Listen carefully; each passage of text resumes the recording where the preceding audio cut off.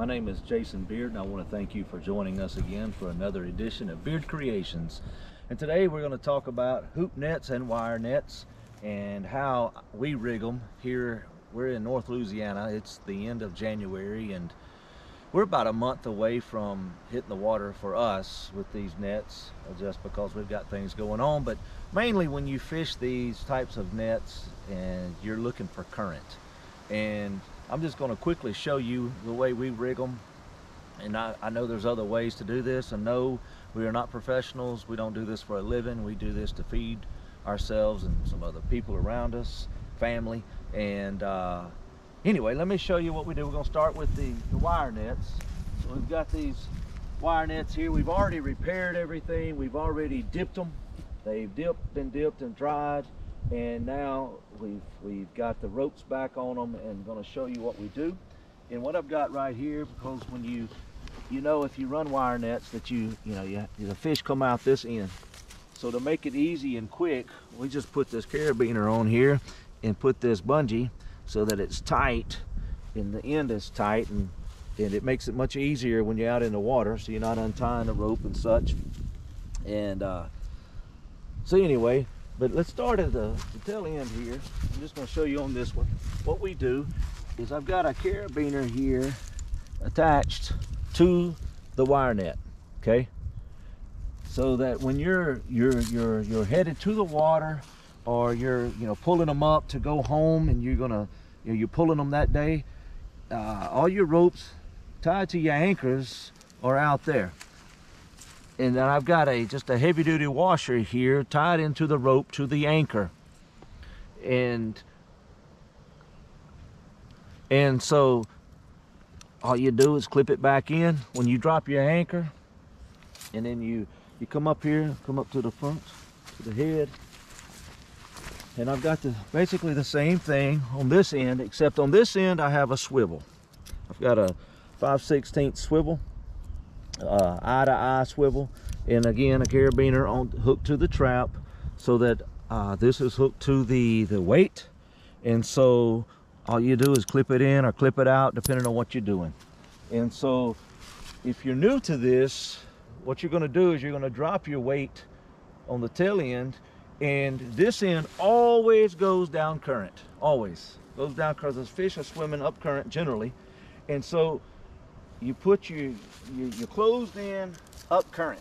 So you drop your anchor, and you come out and you drop your net, and you're holding your head end, and you're coming out in your boat, and then you're going to drop your weight on that end.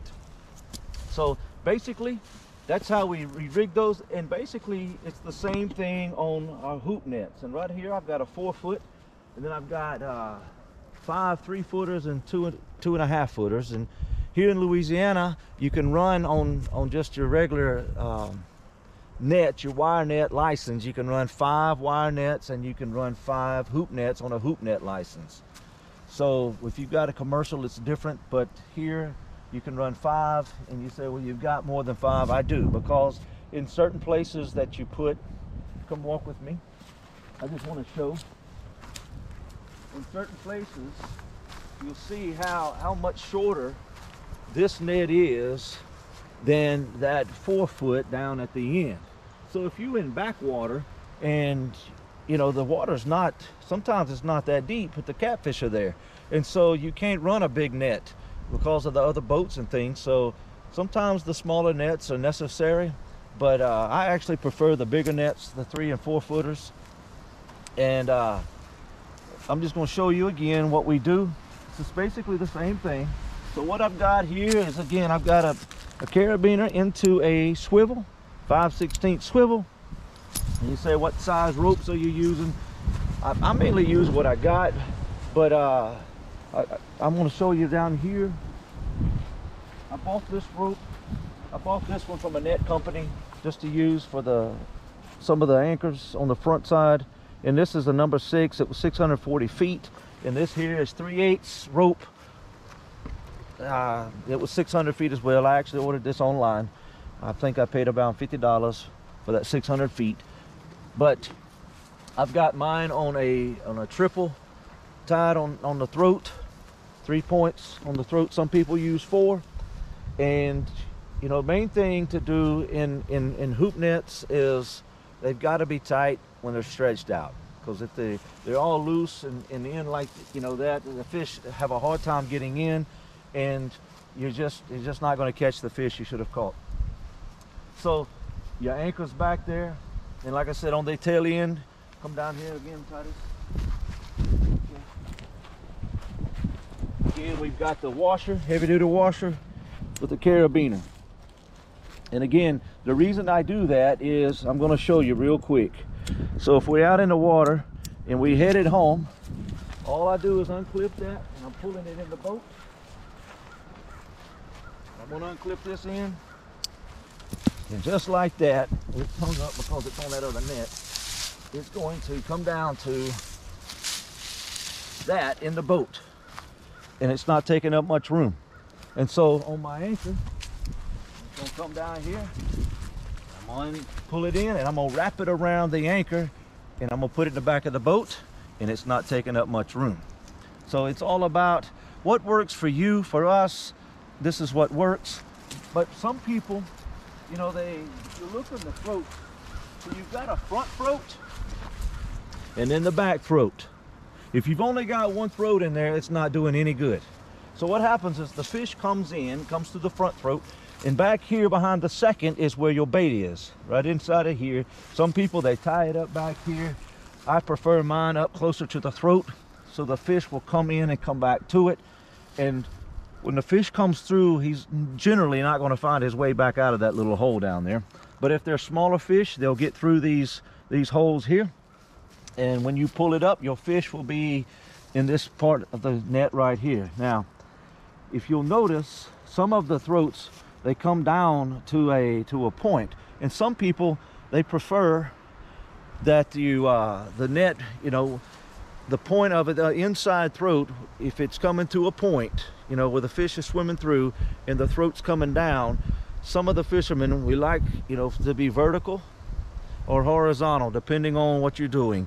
But to me, it doesn't make that big of a deal. But if you're one of those that wants your second throat to be vertical, then all you have to do is figure where the vertical is and tie you some weights on each hoop, right here, on all 7 of the hoops, so that when you drop it in the water, that weight will go down and it will be on the bottom, and then your second throat would be vertical. And again, for me, you know, we fish in backwaters. We're fishing, we're not commercial fishing with this. We're just trying to fill our freezers up. And so, but this is what we do. We make it very easy, quick. I like the part of the rigging of being quick and easy. And so you unclip, or if you're out in the water, you know, you drop your tail, you anchor, you drop it out and you clip it and you keep going. And you know, some people would ask, why the swivel? Well, I had an old fisherman tell me one time that if you're fishing really heavy current, what happens is your tail end is tight, right? So the net itself is sitting still. But yet on this end, I've got just some of them are 2.5, some of them 5 pound weight, some of them are pieces of chain that I had, just something to hold the net open. But let me tell you what happens.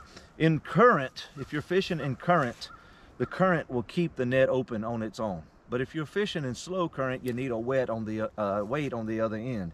But what happens is, if you're in heavy current, you're in a big river and the current's moving and it's coming through, sometimes it will catch that weight on that end and it will begin to spin.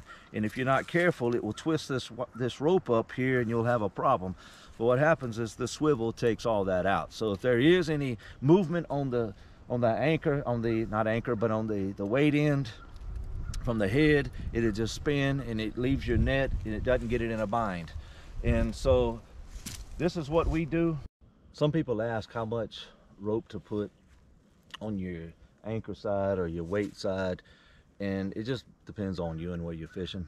I rig some of mine up short because some people like to tie them upside down, and depending on where you're fishing and what you're doing, you may suspend it upside down and you won't need much rope. So, but if you're fishing in big current, I like more rope. I like, you know, 100 foot on one end or more. because when you go to find it, the more rope you have, the easier it is to get in the window of where your setup is. So sometimes, you know, water rises or falls and everything looks different when you get there. And so everybody's different, so just whatever works for you. And we're excited. Season is getting close for us to get back in the catfish will be spawning here in Louisiana here in another month and a half, 2 months. And we're excited. So I just want to thank you for joining us today for another edition of Beard Creations. Be sure to hit that like and subscribe button. And I just want to tell you, be blessed. May the Lord of glory do amazing in your life. Thanks for joining with us today. And may your nets be full.